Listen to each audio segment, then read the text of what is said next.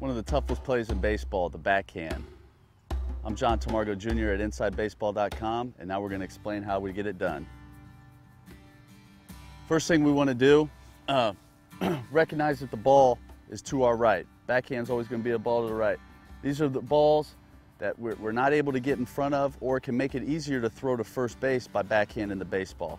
First thing I want to do, I recognize the ball in the hole. I get to my jump, I get to the ball. Now, one of the first things I want to do, key point here, I want to get that right foot planted. I want to get that right foot planted, and my left foot is going to be pointing towards my target. It's going to make my transfer easier to get the throw over there.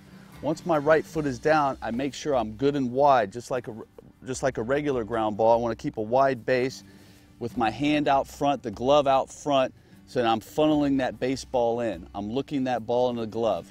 Let me show you how. I get to the ball out front, catch the ball, I funnel it in so that I can get my line is already created. When I caught that baseball, my line was already created to first base. Now once I funnel it, I grab my four seams, I replace my feet, get my shoulders up, I can make a good throw to first base. That's how you do it.